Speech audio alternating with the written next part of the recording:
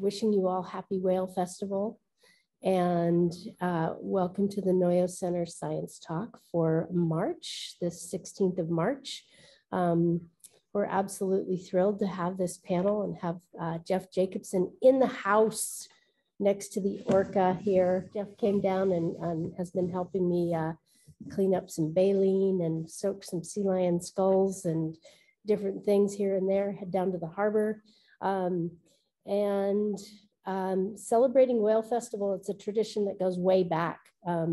This area, it started in the 60s when they were celebrating or actually working to protect the gray whales that were being seen off of our coast, and in times when people could actually see the whaling boats offshore. So a bunch of crazy coastal folks got together and started bringing awareness to the gray whale. And that tradition holds true today in many, many ways.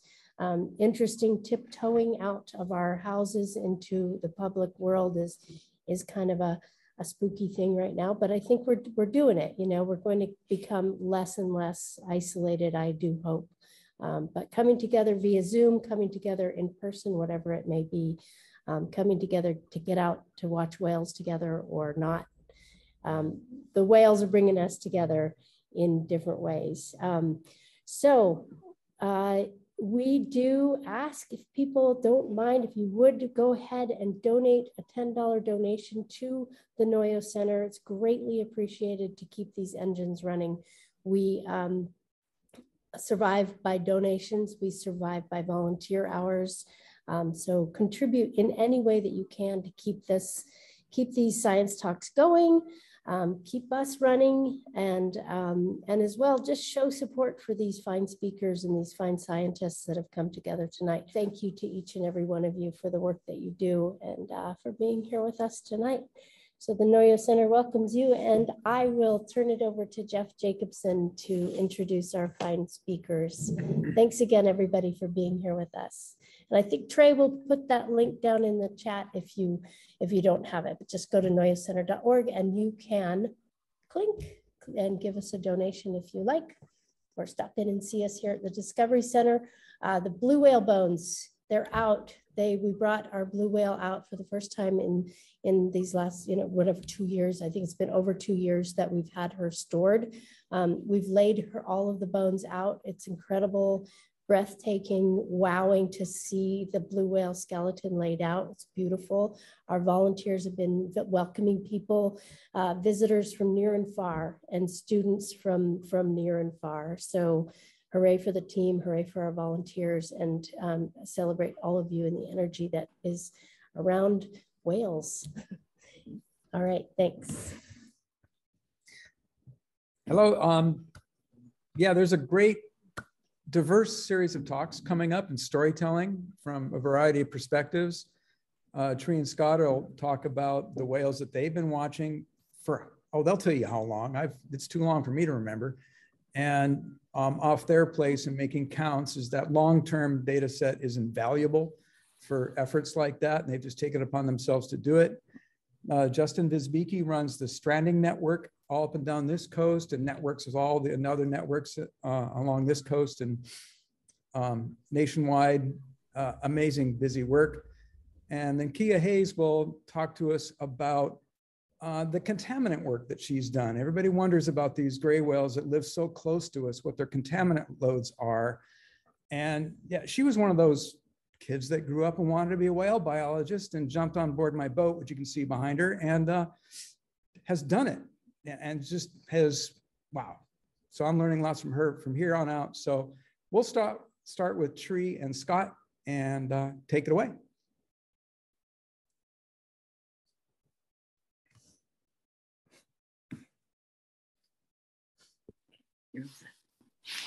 Okay, in the interest of time, I'm going to give an overview of what we do, and then Tree will be back to discuss our numbers over the years.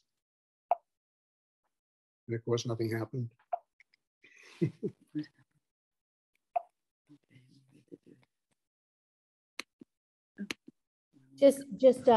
I wanted to remind everybody, if you have questions, go ahead and put them in the chat and we'll stay on top of that. And again, hopefully if we miss your question during the speakers, we will get to your questions at the end. We're happy to stick around for a bit. We'll let you ask questions as, And a panel discussion is involved so that everybody can chat in. Okay, we're all set here. Okay, we do 80% of our observations from the Point Arena Lighthouse, which is just south of Fort Bragg in the town of Mendocino. It's a good vantage point because it extends out into the ocean for 2 miles from where it leaves the Pacific Coast Highway at Lighthouse Road. And I'll go back here again. That's Wife Tree on the left, and I'm obscured here on the right, but you can see me on the screen. That's the Point Arena Lighthouse there.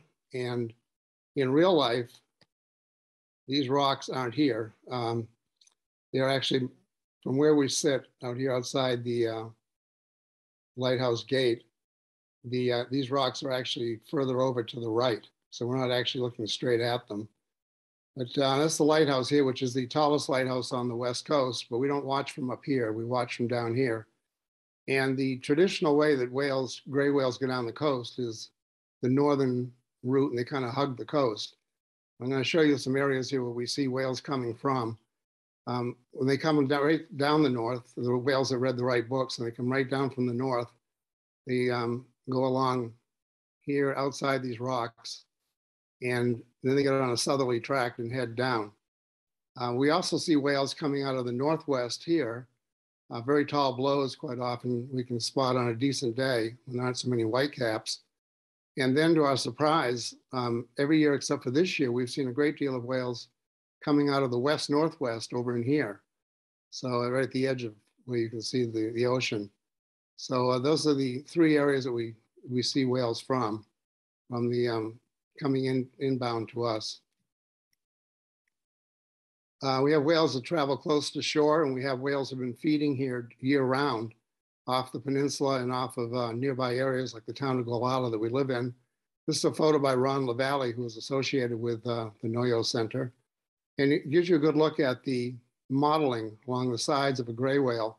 It makes it possible to photo identify them, which is a project we just recently started with a neighbor. And you can see all this modeling here that makes it possible to photograph the flanks of these gray whales and tell one from another. Okay, how often and how long do we observe? We're now approaching 6,000 hours that we've been sitting out here looking for, I can't say looking at whales, looking for whales until we do see them. We spend between 4 and 7 hours a day, depending on the weather and ocean conditions. When we don't go back to New England in the summer, if we're here year round like we were in 2020, we observe 12 months of the year, but most of the time it's October through May, most years. And we begin observing and looking for whales as soon as we arrive back here on the West Coast, and continue observing until we leave, if we do go back to Maine in May or June. We count and record migrating whales, both north and southbound, and any other species of whales or marine mammals we see, but especially whales. And we also note the weather conditions and the behaviors of any particular whale.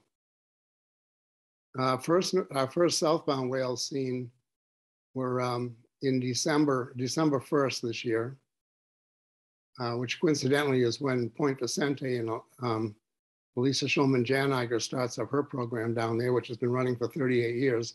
But just by coincidence, our first sighting for the southbound was December 1.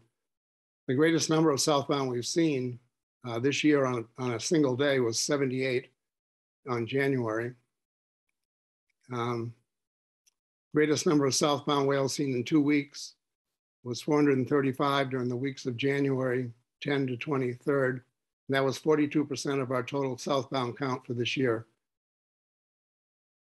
And first northbound whale was seen, I'm obscured here, I can't see the.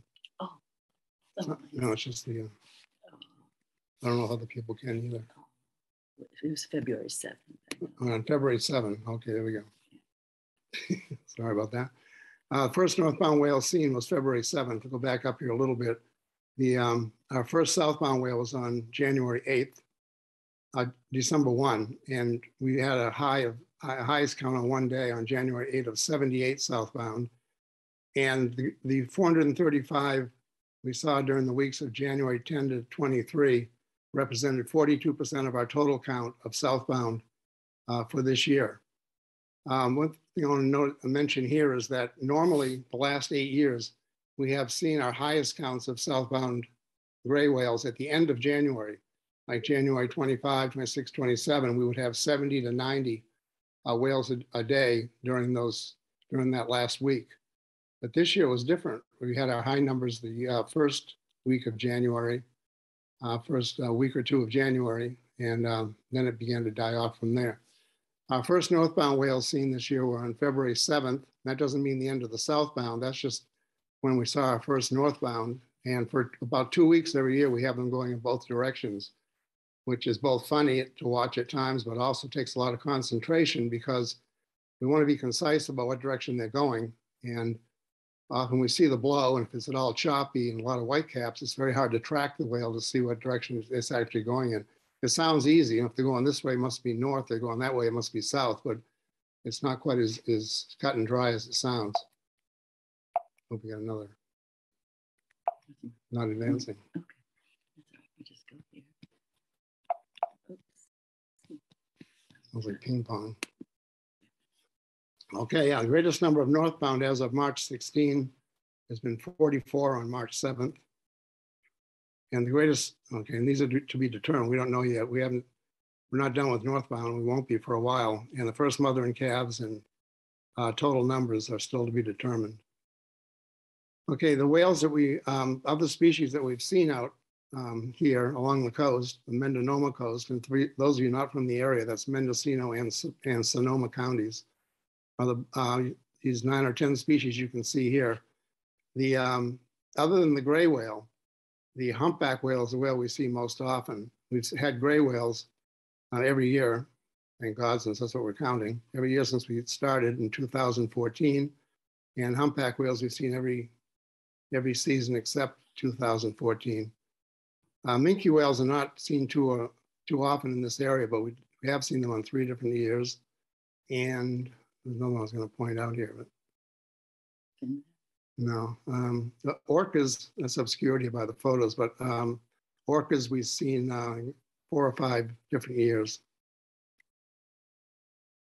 Okay, and I just want to acknowledge our, I guess our colleagues from NOAA down at the Granite Canyon.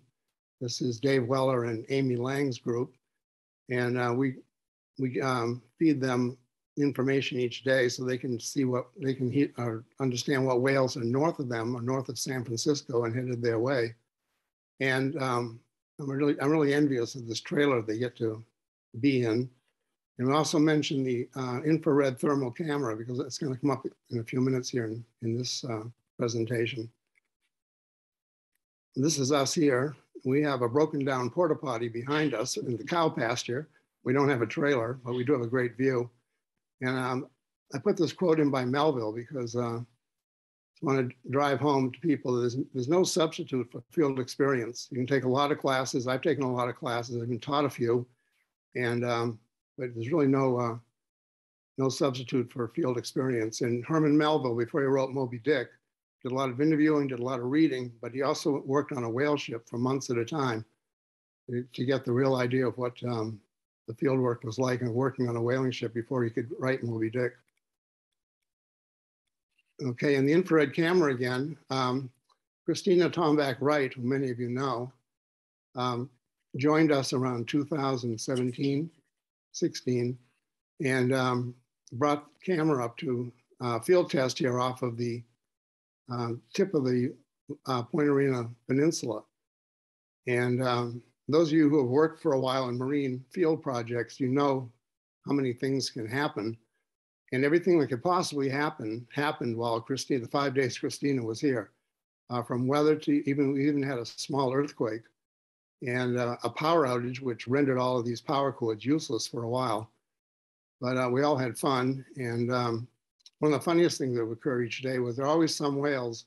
The idea was for the camera to pick up the blows of the whales, which are about 100°F as they exit the whale's nostrils. And we wanted to see how well the camera could do that. But we had some whales that came along, blow, blow, blow, dive, blow, blow, blow. So the camera never saw them. We saw the whales, but the camera never picked up the blows because they would manage to dive just when they got to the in front of the 3 cameras. And then the classic route of the gray whales, which most of you have probably seen by now, they do hug the coast for the most part. They enter the Bering Sea here through the Unimak Pass and feed up in the Chukchi Sea, the Bering Sea here, and in the Beaufort Sea as well. And then when they're going south, back down the other way to the lagoons in Baja, some wander, some wander into the Sea of Cortez, but not too many go much beyond the tip of the peninsula. These are the lagoons that they go into, and it's more of a nursery area for mothers to wait for their calves to be strong enough to swim 7,000 miles with them back up to the Arctic feeding grounds. And another view here is the Bering Sea again, the Chukchi Sea, and this arrow indicates where the Unimak Pass is. And this is the Unimak Pass is 9 nautical miles wide, which is also unfortunately large enough for cargo vessels to go in and out of. But thousands and thousands of gray whales go through this pass to get up into their prime feeding grounds. And also killer whales, now they're very crafty and they will wait in this area for the gray whales to arrive, especially the mothers and calves. And some of them even escort the gray whales up into the feeding grounds, and been quite a high mortality of calves in this area. And what does Unimak Pass look like? Looks like this. Wide and full of shear waters. And our neighbor and U.S. Fish and Wildlife biologist, retired now, Doug Porcel, who lives at the end of our street, gave us a slide. It was taken by his colleague, Kevin Bell, who's since passed away. But I asked Doug how many shearwaters he thought were in this photo, and he said, say million, and then put any number you want in front of it. It's just an inestimable number of shearwaters here. And this is what whales swim through when they enter the Bering Sea. Here's a whale here, bird, no, a whale. This is a gray whale here, which you can see well. And that's where you go. And then that's another bird, whale there, and a gray whale there. So it's a busy spot and probably noisy. When I first got into this, we decided we were going to do this. I had taught about gray whales, and I had seen a few since we had lived here in previous years. I had in the 70s and 80s. I read the right books, and when we decided to do this project, I thought, all right, it can't be too bad, but there we go. By the second season, halfway through the winter, we got into the heavy count of migrating southbound whales. I began to have a lot of questions as to why down at Point Vicente to the south here, they weren't seeing as many gray whales as we were. I don't mean on a daily basis, because obviously we were north of them, so we were seeing whales first. But as time went on, and then I ran into Michael Smith, who was running gray whales count out of Santa Barbara. He was a huge help. He's now retired, but he was a big help. And he told me that the whales come down, we get the bulk of them going along the coast. About at Point Conception, they begin to branch off into these various fingers. And, oops,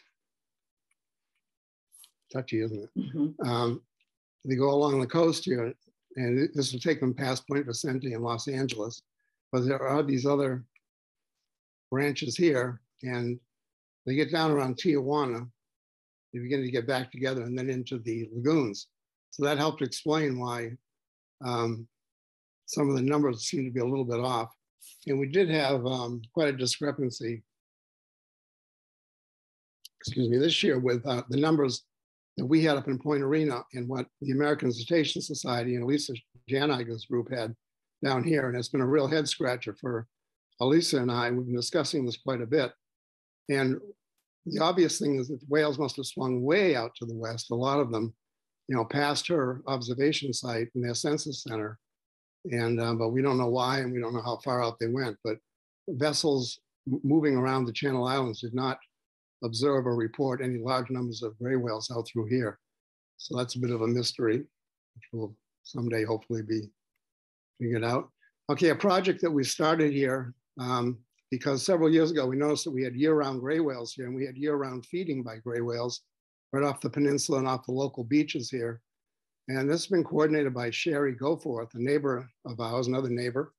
And she's been photographing the flanks of the gray whales, where you have this great modeling, very similar to the way you identify blue whales. This great modeling, which is individual on each individual whale. So it kind of fingerprints them, and they also get scratches on them too, which helps identify them individually. But and she's been working with some of the centers along the coast here, like Cascadia, sharing photos with them, and with Oregon State, Carrie Newell. Carrie Newell, right? I'll give us her last name. Carrie Newell has been doing quite a bit of work for years. And some of these whales have been given names too, like Supernova and Siggy here. But we were interested in what the whales that we had here were doing. Were they sticking around a while? The only way you can tell that is to be able to identify them individually. So it's one of Sherry's photos here taken in downtown Gualala in September, which is not a migrating month for gray whales. Another one, Siggy, in Gualala Point Cove, which is right here in town, in September.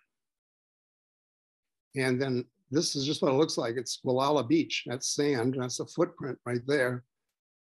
People are coming down and watching whales like this one here feeding right off the shallow berm. And I said, that's beach sand right there. So they were very close and directed a lot of attention. And at first we're getting calls that the whales were stranding. But it was just a whale that was feeding here year round, a non-migrator. And that was taken on October 22 by Sherry. And this is one I managed to take here. A whale named Spotlight, which was taken in September, another non-migrating month. And then Rambo, actually Jeff helped me with this one. When we get this one, Jeff and John Kalambokitis up in Cascadia Research. It's a whale that's well-traveled and been seen many times. This was Rambo until Rambo showed up with the calf. And so it became Rambolina. That happens quite a bit with the whales that are supposed to be one gender and turn out to be another. Yeah, and then we were also photographing whales that were injured along the way. There's Sherry there. And the rest here is courtship groups that we've seen, and we get reported to us because people think the whales are being attacked. This is a North Atlantic right whale here. It was a surface active group of 24 whales. And as you can see, this is part of a fluke of a North Atlantic right whale, but from a distance, that could be mistaken for an orca dorsal fin. Whales are rolling, trying to get away from each other. And some of this is males trying to mate with disinterested females. And people see black and white and they see this and they think that there's an orca attack. Okay, I'm gonna skip the rest of this and get to the data here, and Tree will take care of that.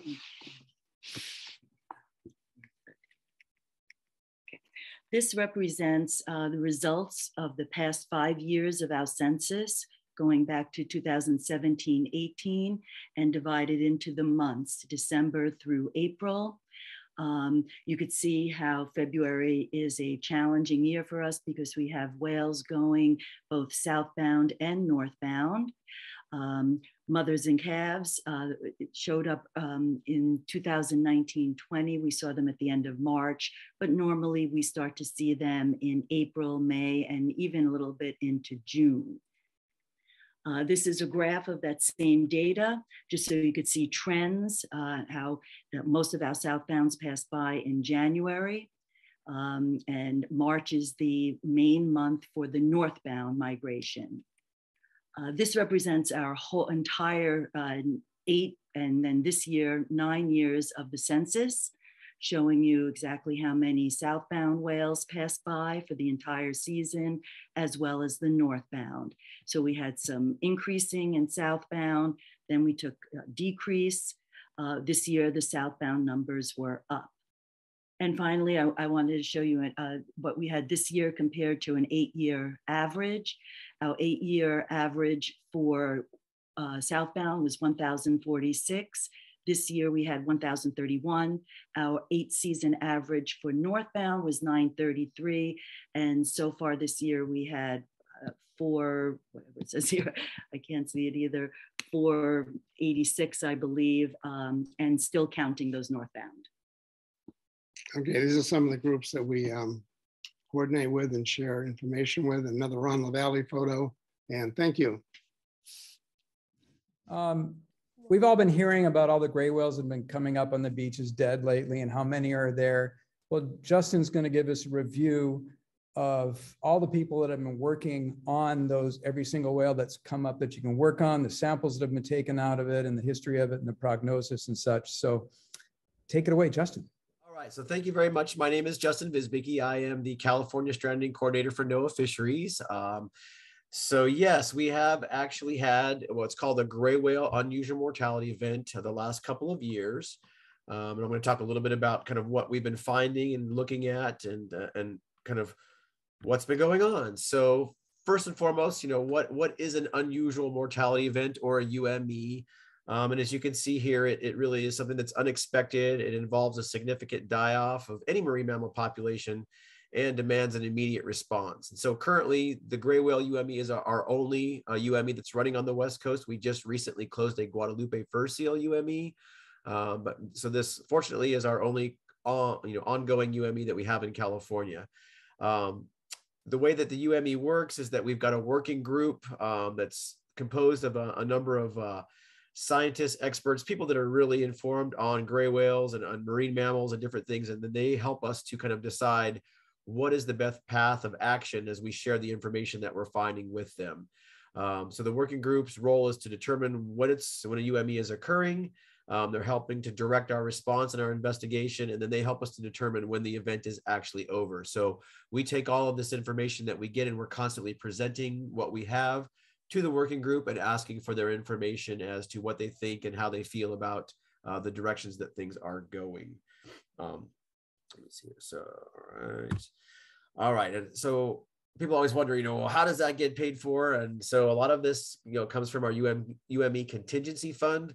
And I'll be honest, there isn't a huge amount of money for these types of things, but there is some money that can help to fund some of the coverage that we have when we have these, kind of extended events that require, really more involved necrop.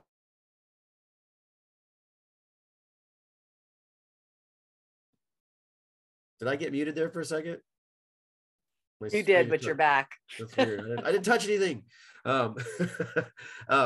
So the UME funds can help to basically help us to figure out what's going on. But again, there's not a lot of it.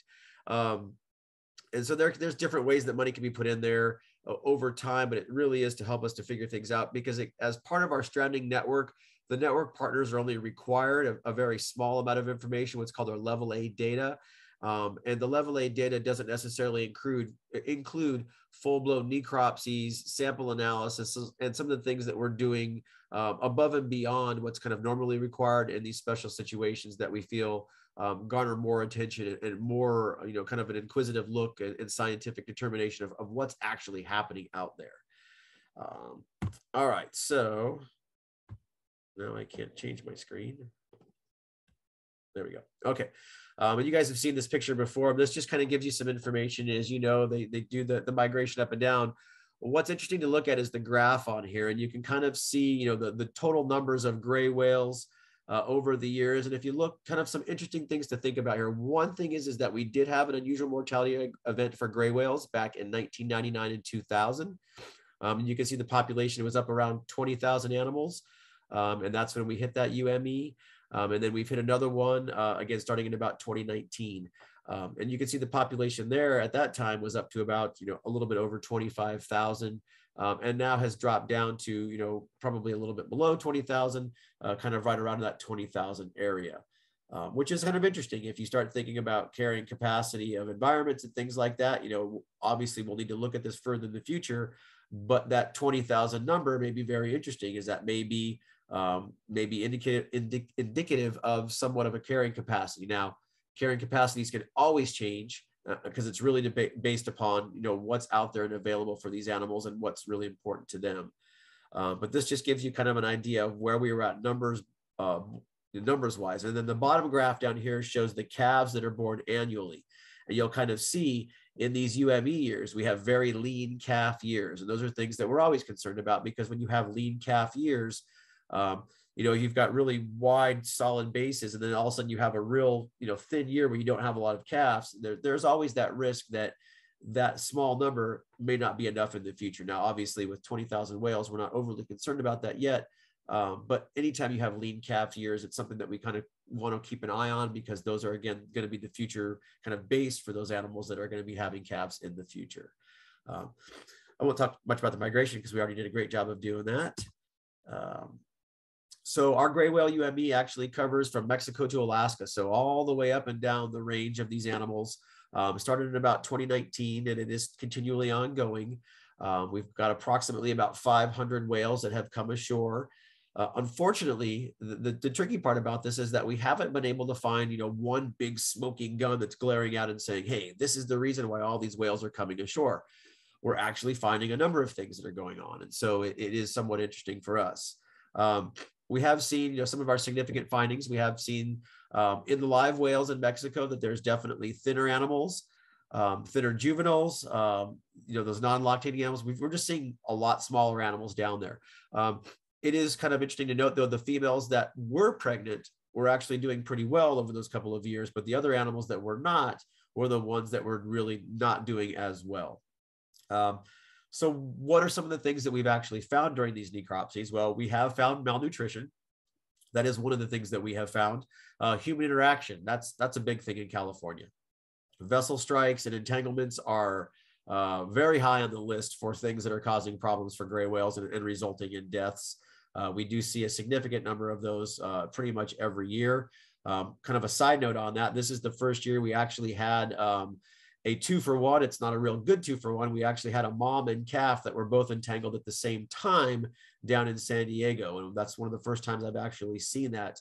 Unfortunately, we weren't able to get the team on the animals before they disappeared. So we don't know the end result of that. If both ended up staying entangled, if one of them got out, if both, if what actually happened with that. But having 2 whales entangled in the same gear at the same time is something that was pretty rare for us. And that did happen this last year. Killer whale predation, as you guys all know, that we, as these whales swim along the coastline, they do face a number of challenges, and killer whales are one of those. I know Monterey Bay is a real big area that we talk about in California, where I get calls every year on the south side. These gray whales are sitting really close to the shore. What's going on? And then we hear the next day that there was a group of killer whales that were in the bay that were actually foraging and eating off of, off of the gray whales, which would explain why those moms are then hiding their calves on the shoreline. They do not want to be attacked by those killer whales. So killer whales definitely play a role in this. Sorry about that. And then disease testing. We haven't really seen a lot of the known viruses that we've had, and there's a low background concentration of biotoxins, and I'm not going to say any more about that because I think there's going to be some more discussion about what's going on, in these animals in just a couple minutes. So our response, some of the challenges that we're facing is that, these are obviously large animals. It's not easy to, go out and to sample them, to get into them. The other part is that we've been in COVID. And so COVID has been super challenging because normally we go out with these, big groups of people, and the more people, the merrier, and the more easier it is for us. But now when you have to have, limitations on the number of people that can be getting together, if everybody has to drive in their own car, does that mean we have to take 20 cars to go do the whale? Just creates a lot more challenges for us. And remote locations, you guys know all about that. There are, a lot of locations that are very challenging for us to get access to. If they're down on a coastline where we can't even walk to, just really challenging areas for us to get access to. The other challenging part is that unfortunately for us, when they die, they don't just immediately come to shore and there's a flag that goes up and says, hey, I'm here, come and get me, look at me. Typically we find these whales in poor condition. They've been decomposing for days, weeks, or sometimes even longer. And so what we find is not ideal. The longer that whale's decomposing, the more information that is going away over time. Some of the other challenges that we face is that, dealing with these carcasses, a lot of places when they come ashore, especially in Southern California, when a whale hits the beach, if I'm lucky enough that it actually hits the beach, because lifeguards will sometimes talk amongst themselves, won't communicate with us and we'll actually tow them offshore and just drop them somewhere. And so it's really difficult for us sometimes to actually get access to these carcasses. And then, of course, when we do have them coming ashore, they don't want us opening them up. They want us to tow them off. How are we going to dispose of these things? And so it creates some challenges around, ultimately we would love to take these things completely apart and really look at them, but then that leaves a pretty big mess on the beach. And so how do we deal with all of these things? Some of the other challenges, these are transboundary migratory species. These animals are going all over the place. They're crossing, international borders and lines that, they don't see, but unfortunately, politically and although societally, we have these lines, drawn between our countries. And so that makes some challenges. And again, we just don't know that, we have some data gaps on, what is going on, the nutritional condition of the migration, as well as we need, more long-term monitoring of these populations, calf production in all three contiguous countries. So we just, we're working on getting more information and working, to be more in communication with some of these other countries. And it's definitely happening. Canada, I think we work really well with.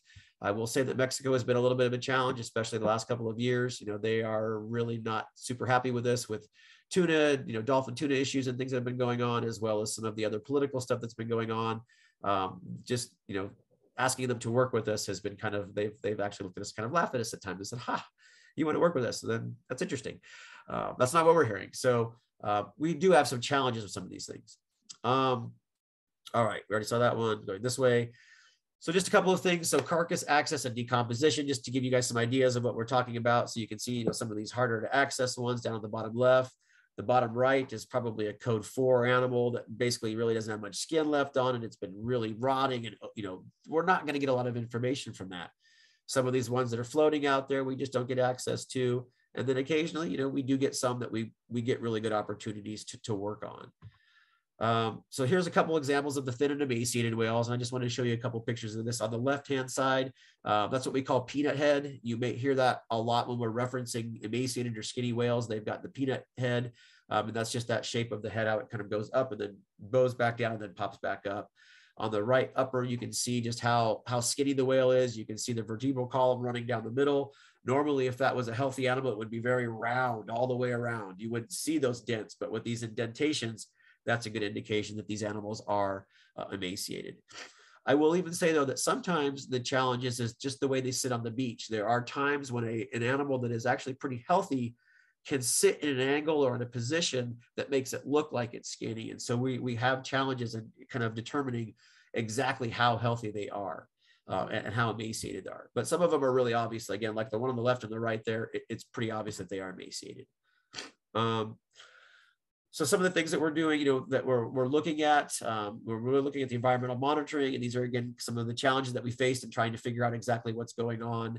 We're looking at the environmental and the prey data to use integrated models to try to help us determine if there are causal factors that are consistent across the board.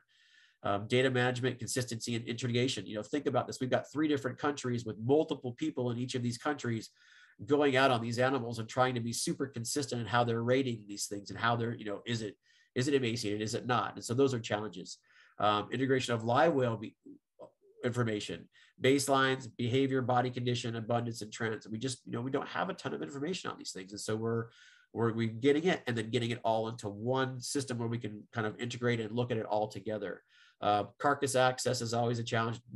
Disposal of necrops, we talked about that. Contingency funds, with some of our groups, some of our smaller groups, and I'll be honest, your guys' area up there is one of our more underfunded areas. These areas have challenges, not a lot of people to go out and do it, not a lot of resources. And I'll be honest, finding people that want to go dig around in dead whales is it's not the easiest thing to do. It takes the particular person that wants to go out there and lose their sense of smell for the next couple of days and then go home and have their friends and family and dogs really love them. So it is definitely something that is different. All right, let's see here. We did that one and keep going always.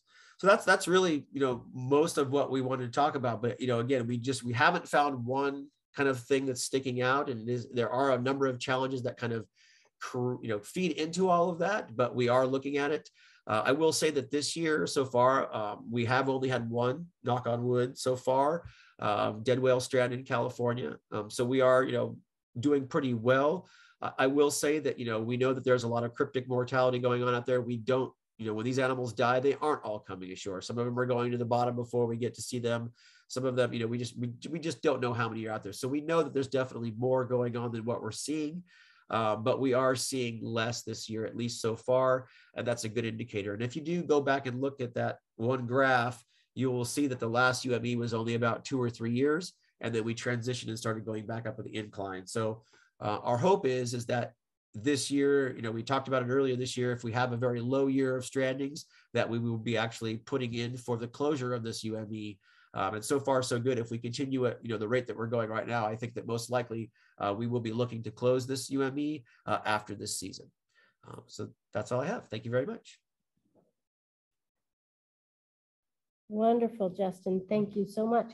I don't see any questions in the chat, but if anybody wants to chime in real quick or put their question in the chat real quick as we transition and welcome Kia, our next speaker.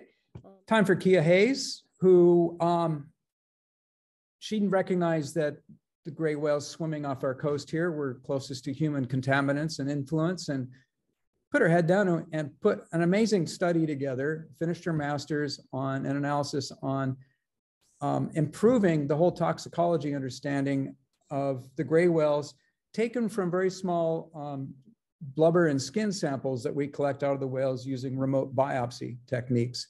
She participated in those collections and now is a full-time employee at NOAA working through those contaminants. And take it away, Kia. Thank you. Yeah, I'm very happy to be here. Thank you for everyone that is attending and also for the organizers at the NOAA Center. Like Jeff said, I've been working on contaminant research in gray whales, starting with my master's at Texas Tech University and now through NOAA at the Northwest Fisheries Science Center. So I'm actually up in Seattle. My internet's been a little funky, so if I start to delay a lot, just give me a heads up and I'll try something else. I can also already tell I probably have too many slides, but we're just going to summarize a lot and get all the great, exciting key points out. And then we also have a publication coming out soon. So if there's any information missing, you can follow up with the presentation.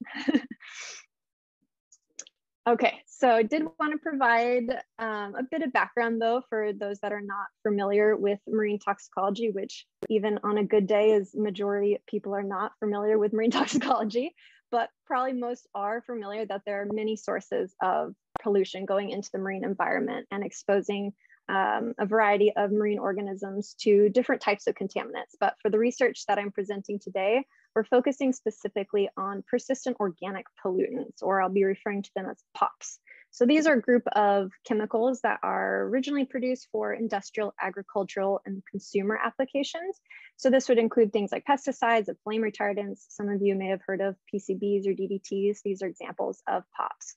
And there's been a lot of studies across the years that have shown these POPs to lead to toxic health effects to both humans and wildlife. And so due to this, there is a global treaty that was created in the early 2000s that has been working to eliminate and restrict the production and use of these POPs. But still, these are very prevalent in the environment because they're very resistant to environmental degradation processes. So basically, they don't break down easily. They're persistent, hence the name. And then they're also easily transported across the globe via atmospheric and oceanic transport, and then have a tendency to deposit into polar areas, so in the Arctic. So this is really important for organisms that are feeding in the Arctic regions like the gray whale. And so anyways, yeah, with the distribution, their resistance to environmental degradation, we're still finding high wildlife burdens of these pollutants even post-regulation. Marine mammals in particularly are very susceptible to bioaccumulating high levels of these lipophilic contaminants. So lipophilic just means that they're attracted to fats, such as the blubber. So in a marine mammal's long lifespan, they are able to accumulate high levels in their large blubber lipid reserves. And this puts them at risk to certain effects that have been studied in various species, which could include disruption of endocrine, reproductive, and immune systems. And then there's also some marine mammals are even more prone to high accumulation rates if they're feeding high on the trophic level. So this would be like a killer whale. They're going to have higher contamination levels than say a gray whale that is feeding lower on the trophic level. So with the susceptibility to accumulating and these known risks associated with POP levels, it's very important for us to monitor these contaminant levels in marine mammal populations, but it's very difficult to do so. There are limited or unavailable captivity studies for most of these whales, and then the free-ranging wild populations of whales are very elusive and wide range. It's very difficult to study them, follow them around, and get biopsy samples from them. There are also a number of ethical considerations that we have to consider for marine mammal species. And we also know that there are a lot of individual and species-specific variations that are really important for us to be able to properly interpret and design these population-wide studies. So some of these intraspecies variations have to do with these life history parameters, and that's what a lot of my work recently has focused on. So this would include differences of POP levels according to sex, age, and reproductive events. So there's been a lot of studies across different species of marine mammals that have shown these parameters to influence POP loads. And the key driving factor of this is often pointed towards maternal offloading. So this is the offloading of contaminants from mother to calf that happens during gestation and lactation. So it obviously is influencing mother and calf loads, and then their males don't have this elimination route. So they're actually getting higher levels of contaminants across their lifespan. They're still accumulating, where females are unfortunately dumping part of their load off to their calves. And then there's a number of factors influencing the severity of this maternal offloading, which could be species specific or other factors like birth order. The first offspring typically is getting the largest load of their maternal POP levels. Other things like the duration of their gestation and nursing periods could be influencing how much is being passed off to the offspring. And then other items like milk fat content. Gray whales, for example, have one of the highest milk fat contents. And again, these are lipophilic contaminants, so they would be attracted to the fat inside the milk. So yeah, majority of this data that we do have for the influence of life history parameters is often coming from studies on pinniped and toothed whales, and there's a lot of data lacking for baleen whale species, which again is making it very difficult to interpret contaminant burdens on a population-wide scale. And these life history parameters have not been studied in a POP study for gray whales before. So that leads us to our gray whale study here. We are focusing specifically on the Eastern North Pacific population of gray whales, which is migrating along our coast here. And before our study, there was a 20-year data gap of contaminant monitoring in this population. So this is a very understudied species in terms of contaminant research. And we also have very limited data on how these life history parameters are affecting individuals' POP levels. So yeah, again, I began this project in my master's under the advisorship of Dr. Celine Goddard-Cotting, and I'm now continuing it here at NOAA. And we've recently submitted our manuscript, so I'm going to be reporting some unpublished data, but I'm excited to share it with all of you.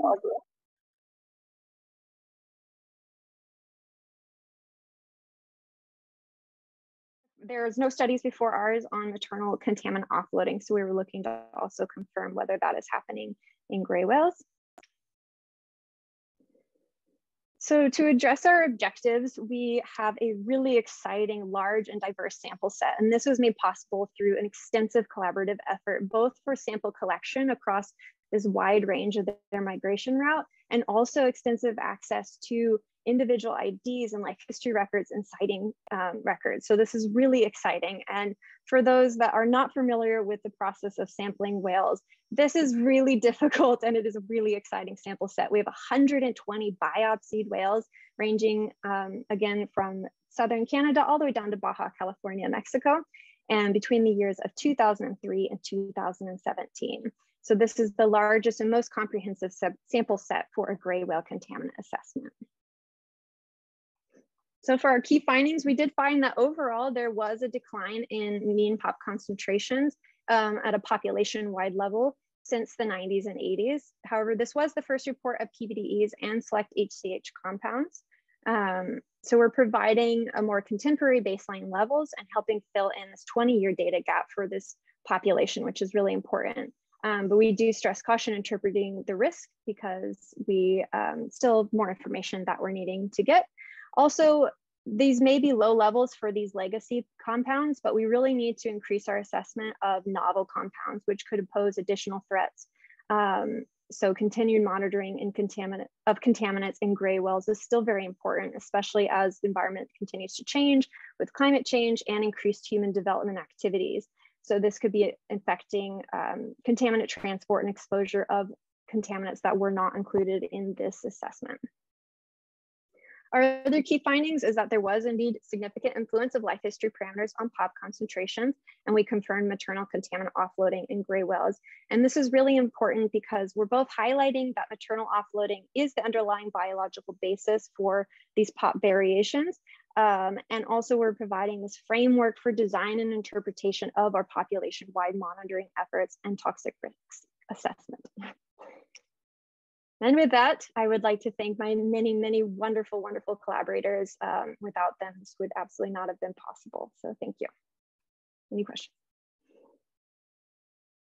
Wow, good job, Gia, getting all of that in there. Yeah, thank Short you. amount of time. My goodness, what an incredible study. One thing that did pop out, I think, to a lot of us was the high concentration in the minke whale. On that one chart with the minke whales, there seemed to be. What do you have any idea what that was about? I'm not super familiar with the minke whales. But yeah, as of with everything, there could be yeah, just differences in prey sources, could be sampling of timing, could be, I don't know, a lot of different things. I'm not familiar with that specific study. They're mostly fish eaters, but then so is the humpback or the humpback krill and fish. They're smaller. How would a smaller body size relate to accumulation of toxins? There's a lot of factors going into that. Oh, that's a good You answer. could have smaller body size, but thicker blubber layers. You know, there's a lot of factors in that.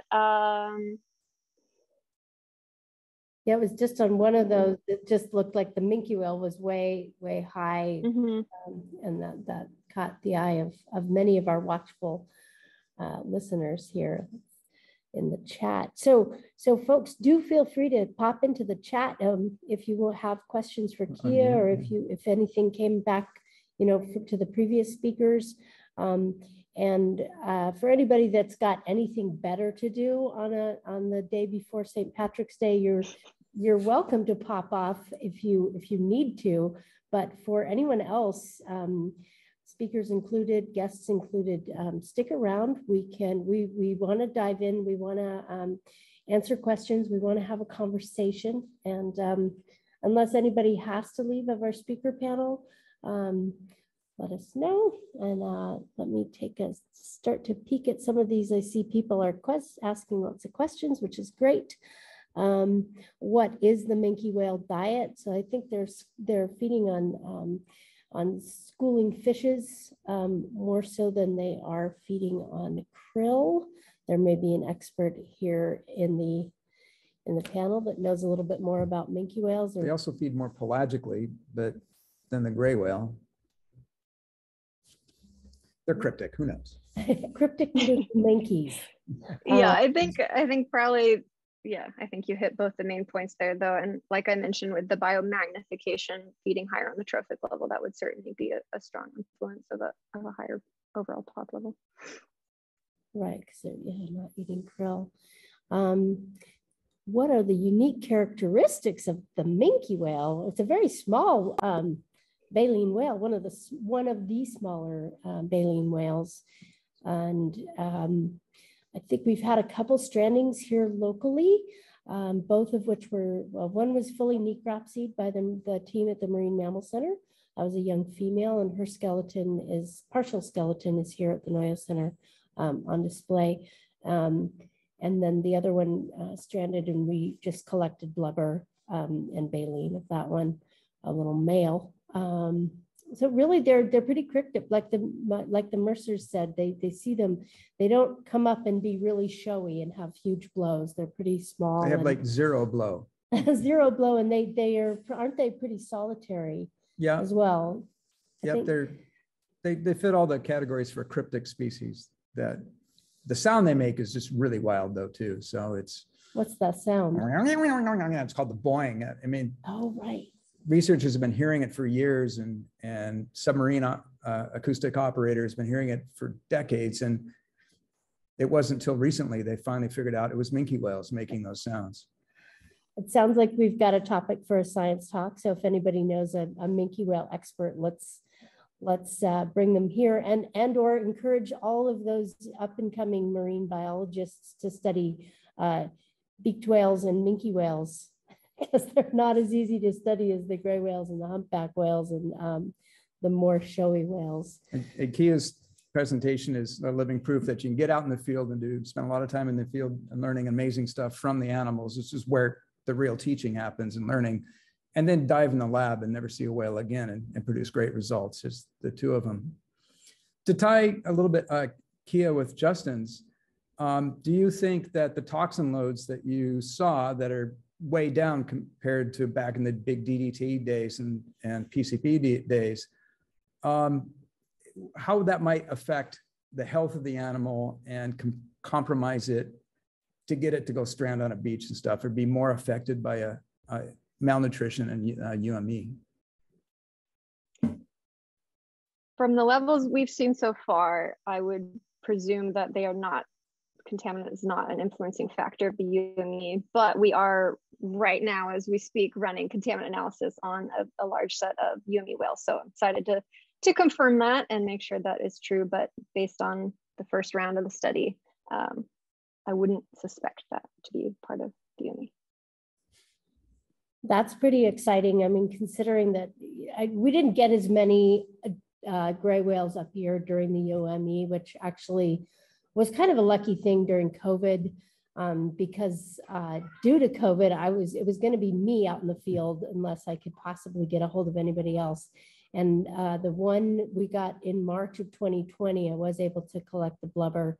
And I think that one was one that Scott and Tree Mercer spotted, and then saw it was floating by, and then it ended up coming in on a beach.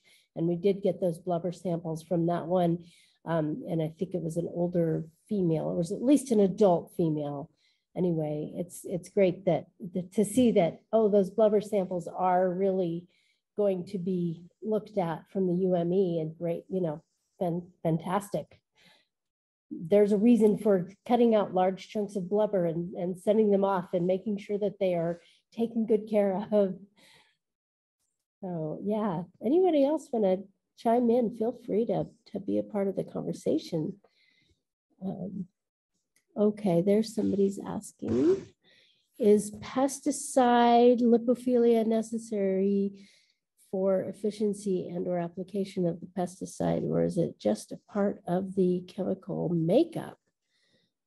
Did you understand that question? Yeah, no, that's a great question, and I don't think anyone's ever asked me that.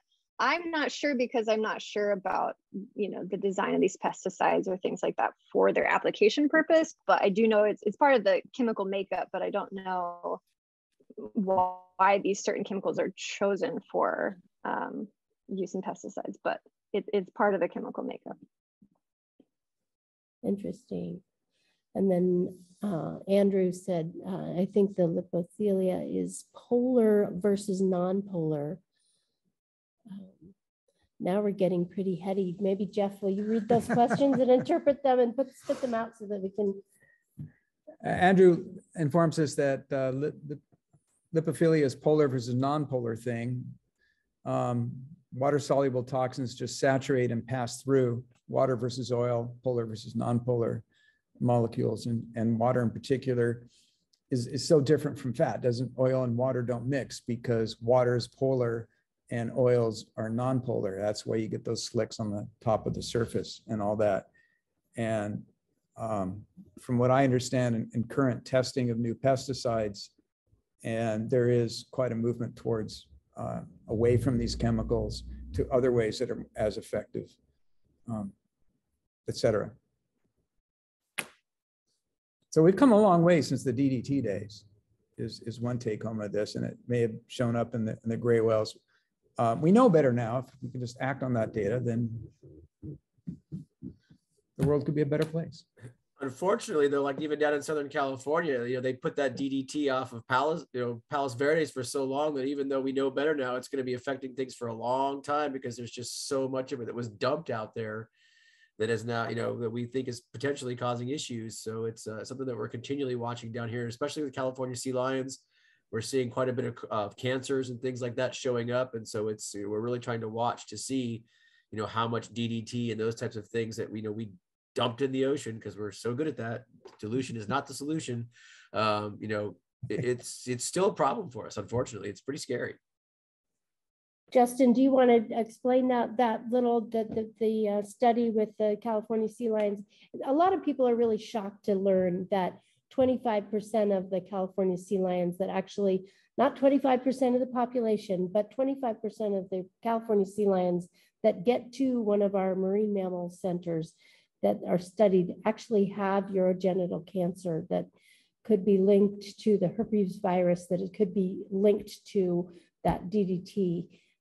Do you want to speak to that for a minute? I find it just shocking. Yeah, I mean, that's again why we do what we do, is that these animals are telling us something. And in particular, we do find, like you said, about 25% of these animals are having particular types of cancers. And that's, cancer is usually, typically something is going on.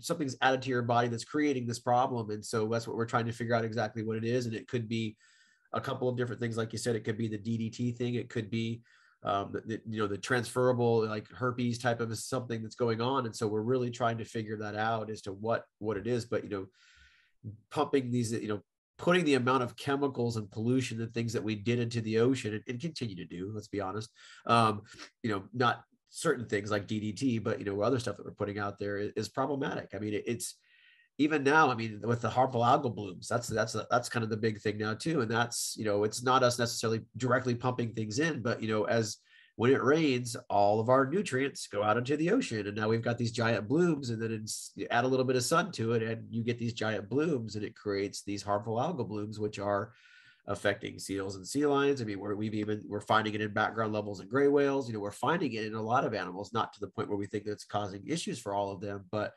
it is out there. And so this is what we think is really important about the stranding network, is that, in harmful algal blooms, you guys know about this, they shut down the Dungeness crab fishery because of harmful algal blooms. So these things are affecting people. And that's why we're really valuing the stranding network and the work that is done to figure these things out, because ultimately the animals that are swimming out there in the ocean near shore are canaries in the coal mine for us. They're using the same habitat. They're eating the same things that we're eating. They're exposed to the same things. And so as humans, this is kind of scary, we should be expecting to see some of those very same things, in us. And not surprisingly, we do. And so it is, that's what I really, for me, the stranding network, it's important about the mammals, but I think it really, for me, the way that we really, validate what the stranding network does for a lot of people is we tie it to human health, because that's where people become very interested in what's going on. And again, these animals that were coming ashore are pieces to this bigger puzzle of, what is coming down the pike for us as humans, because again, we're in the same spot eating those same things. We should not expect that we're just going to fly under the radar for those things. It's going to affect us too. Right. Yeah, that's a great point to make around people, that there are many people who are saying, why are you rescuing the sea lions? Why do you put so much effort into rescuing the sea lions? But interestingly, we had a Guadalupe fur seal that was reported to us that we rescued, and she was an adult female, and she had domoic acid toxicity and didn't make it. And 10 days before that, we had an adult California sea lion female up here. These are kind of interesting for us up here in this neck of the woods. We usually don't get the females, and we usually don't get domoic acid toxicity animals, even though some will swim up here and die up here. But those were two interesting cases that just came up in the last couple of weeks, thanks to the people that reported them, and that we had a rescue team. We could get out there. But look what we've learned from these two animals and beyond. This kind of stuff is just phenomenal. And so important when you're out there, as we all are, when we can, looking and reporting stuff, dead or alive, to the people that can get out there and learn something from them. Do you want to read that next? There's another question in the chat, and somehow balance between the glasses. I'll and sneak in a scene. comment first, is that we've been talking about stuff that dissolves in the water and gets into the food chain there. There's a lot of study recently going on with aerosols. Surfers off San Diego in the winter, when there's a flu crisis on shore, they get more colds.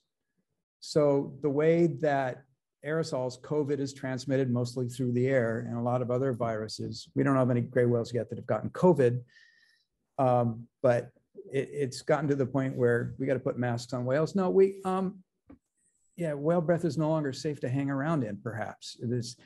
Aerosols are another vector for this that are just currently being looked into and wondered about, especially off big urban areas. We're actually doing research on the COVID thing right now. Our LA County facility is actually working with the health department, and they're sampling all animals that are coming into their facility for COVID, because the health department wants to know if the marine mammals are starting to pick it up and what's going on with that. So it is another one of those things where we're contributing to some kind of human health information and figuring out and looking at, where is COVID going and what is it doing? Because it's obviously it is in mammals. And so there is a chance that it could go to marine mammals. So we are watching for that as well right now. Well, thanks for that. Yikes. Thanks for doing that. Yeah. A couple more questions. Let's see. Andrew, again, it'd be cool if we could have complimentary good stuff at our water treatment plants that makes the ocean more hospitable to threatened endangered species. For example, the runoff at Ballona Creek in LA.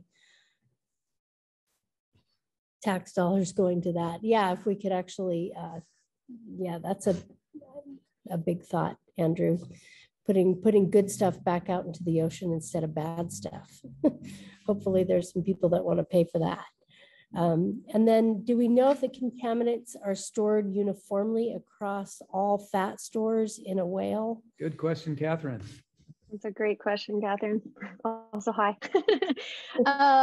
No, they're not uniformly stored, and that's a really interesting question. And there's a lot of great research coming out on stratification of there's like different strata of fat going up the blubber profile, and it's expected that the contamination could be different in these different layers, particularly because these different layers have like different functions for either thermodynamics or energy storage, things like that. So the turnover rate of contamination may be different across these different layers of the blubber and also different parts of the body. So yeah, very good question, and also very important when comparing biopsy samples versus necropsy samples to make sure that they're being sampled from the same layer and location on the body. Great question.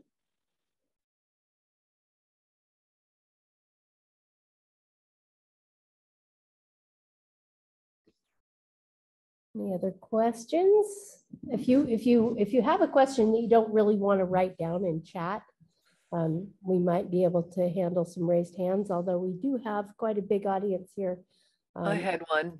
Go ahead, Sue. I didn't know if, I know there was like a a gray whale that showed up in Hawaii at some point in the last month or so. Has anybody found out like why that particular animal ended up over there?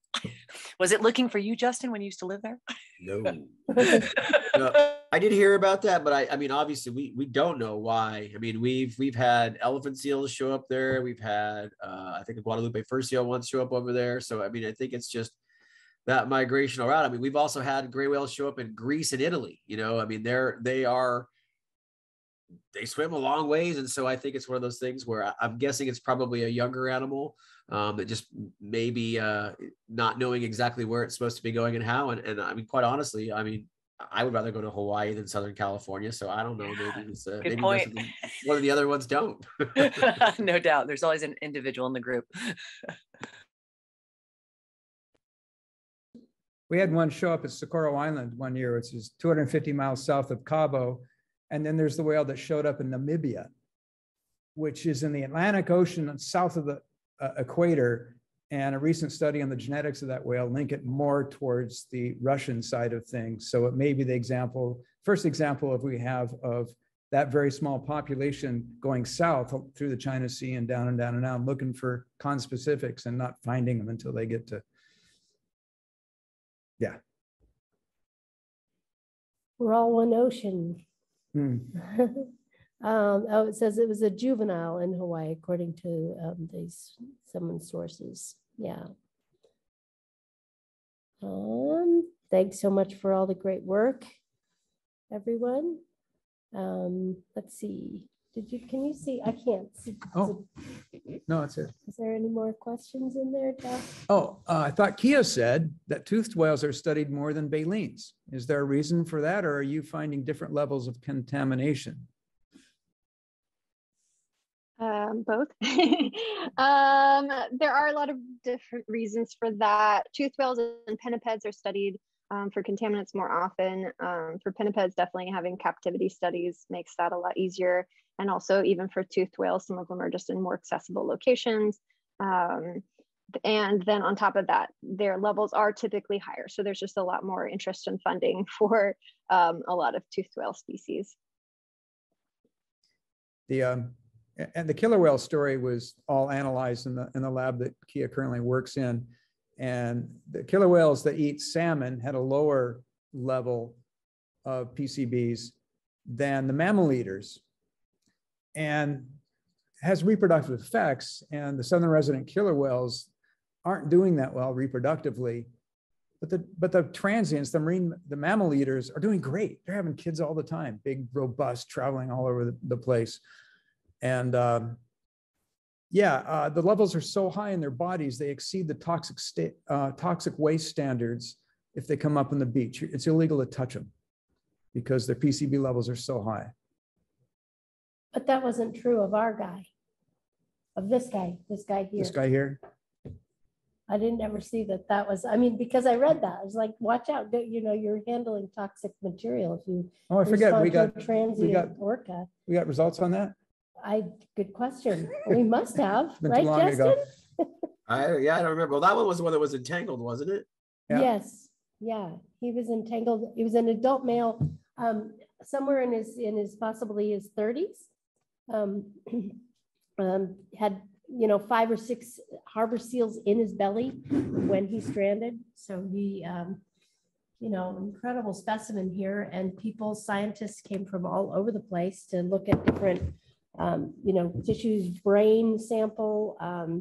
There were people from Stanford and UC Davis and the Marine Mammal Center and Cal Academy and Humboldt State. And, I think that some of those studies, some of the science around him is still coming in. It took quite a few years to actually get like his age based on his tooth. So sometimes you'll get a stranding and you'll get all this information collected from an animal. And then years later, you'll start to learn what it takes a while, so if you have one of those great questions about, well, why did that harbor seal die? Well, give it some time. We might actually be learning more. Give it some years, let the science keep asking the questions and let the scientists dive in and learn from them. For example, we're collecting the vibraceae or the whiskers from every harbor seal or sea lion from this area. So we're getting level A data, which is just like Justin said, the measurements, the species, the H class, the possible human interaction and whatnot. But we're also here at Noyo Center contributing to Cal Academy in collecting the skull and the whiskers and the tissue and to put down at the California Academy of Sciences for future scientists to look at. Maybe the skulls are going to be different sizes. Who knows? It's just stay curious. It's the value of museums, is that new techniques are being developed all the time that can go back into the history of those archives and learn so much more. And like with Kia's study, now that with photo ID and we have life histories on individuals, we know more about the southern killer whales because they've got health profiles on them. You collect the poop out of them, measure from hormones, and you figure out if the pregnancy carried through or not. On and on and on. It's amazing. A good point. So is he in your database, Kia? You just recently remapped it. Come on. Yeah, get me an idea and I'll look it up. I'm curious too. A specimen idea. Okay. Maybe Sheila knows. To the Mercers, to Justin, and to Kia, thank you so much for sharing your expertise and important life's work. And thanks to the Noyo Center for bringing us this from Christine. Thank you, Christine. yeah, anyone else, if you have anything else to ask or, want to chime in, this has been a lot of fun. We hope to, as we come out of COVID, we may see fewer virtual science talks, maybe more in person, but I actually hope for some hybrid, because bringing everybody from all over and being able to just do this is actually pretty special. And finding some way to do a little bit of in-person and virtual combination would be a great way forward. I can't thank our speakers enough for being here, and to thanking Jeff for coming down the road and co-hosting this with me, and to Trey and to Sheila Siemens, our executive director, who saw a vision and has carried us through to where we're at now. And to all of you for joining us here for this science talk, and for your continued interest and curiosity. What a cool thing. Somebody else, okay, as being, will you read that? Sorry. What? Is this being taped? Where will it be available online? It'll be on most of it will be on the NOYO Center YouTube channel, like that, because our paper, Wakia's paper, isn't published yet. And so we have to hold back some of that data until the publication's out. That'll be edited out, but maybe we can stick it back in after the publication. Yeah. I just lost my train of thought, but also Scott and Tree, I'm so sorry for cutting you off. I got a little nervous about the time. But Scott and Tree are out there counting whales as they cruise by, and they're doing an amazing bunch of work. And they came up here and counted whales off of the crow's nest for a day and got 21, but they had 42 the day before from Point Arena. So we got a windy, whippy gray day with them. But the day before that was blue and gorgeous in Point Arena. So, and you can pop down and visit them out there as they count the whales. And just really thank them for being a part of this, and to all of you. So yeah, Sarah, those talks are also, I mean, not those talks, those counts are very valuable to us as well. When we have our UME calls, that's one of the things that we always discuss is how, what are people seeing? What are the kind of three main areas that Watch for Whales seeing? And so that data and that information that you guys are collecting up there and sharing with us is very valuable to us, because it really does, especially over time, when you can see those unique trends, where you can see, that you've got a significant lower number passing through. What is causing that? And the fact that we're able to kind of figure out, like you were saying, they split, they kind of divide, and then they get back together. And so, we're figuring these things out over time, but the only way that we do that is by being able to consistently monitor it and have something to compare it on, and have some baseline. And the baseline stuff that, when and where those animals are at is also very important. We just had an oil spill down here in Huntington Beach. We were lucky it was super small, but if we have a big one, knowing where these animals are typically at and what time of year and what they're doing there is very, very valuable, because those are, again, our baseline data that we can go back and say, hey, if there was an oil spill during this time of year, pretty much all along the coast, there's a good chance that we're going to have gray whales getting involved in that. And so it's, having these, long-term data sets that provide valuable information are really critical and a key component to helping management make decisions around these species. So again, really good job and a great presentation that shows, what is happening over time. When you look at it in a single year, it's interesting, but when you get to look at it compared to 10 or 15 or 20 years, you really start to suss out, where things are changing and where they're not. And it's very, very valuable. So really good job, and really appreciate all the efforts on those. Yes, big thank you. And especially making up little graph showing and all the different animals that you see besides. So definitely added touches to it. So thank you all so much for the incredible work you do. Really grateful that we have such dedicated people out there keeping track, like Sarah said, kind of reiterating it, but my heart gets all big just being grateful about it. Yeah, I think in San Francisco, when Sue and Mo and the folks at the Mammal Center were last year during the UME, they just got a bunch of whales all in one, and they were reaching out to Sherry Goforth EB, who's in Wallala, and to Scott and Tree, and they're like, tell us are you still seeing gray whales? Can we possibly put our boots away? And it was valuable to them. They're like, please tell us you're not seeing any more gray whales. When will they go?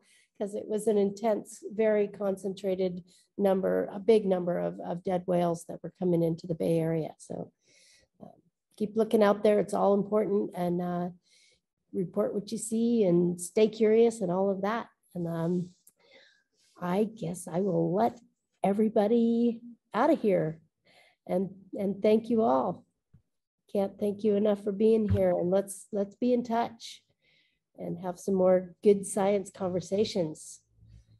Yeah, definitely let me know if you guys ever have other stranding talks or things that you want information about. I'm happy to jump on. You know, I would love to drive up there and be up there with you guys personally, but even in the interim, you know, if there are things that you guys want, questions, you know, just let me know. I'm happy to jump on and have conversations about marine mammals and strandings, and, you know, how that plays into kind of what's going on in California. So no problem at all. Wonderful, wonderful, Justin. We almost called you last week because I picked up my phone. I was like, I gotta call Justin because I got an entanglement report from the crow's nest, and a few of our docents were like, an entanglement, call Sarah, call Justin, we got to do this. And I got there and happily put these whales in my binoculars and saw that there was more than one individual rolling about. I think there were 5 whales at one point rolling about, and we saw flukes, we saw peck fins, and the rather large pink buoy that was reported. We're going to say, was there a pink buoy involved in this one? There was, and bless his heart, we had to really, really thank this gentleman so much for doing the right thing, which was to look out there, see something that didn't look right, and to report it. And you would have known about it within 10 or 15 minutes of that sighting, because of our stranding network. It's a network that is all along the coast. And I've got Justin's number right here, and I will call him immediately if there's an entanglement. Our crew here at NOYO, our volunteers who are out there who know to call me. Oops. Oh, You froze. We lost you, Sarah. luckily it was at the very end. Yeah. We made it this far. Exactly.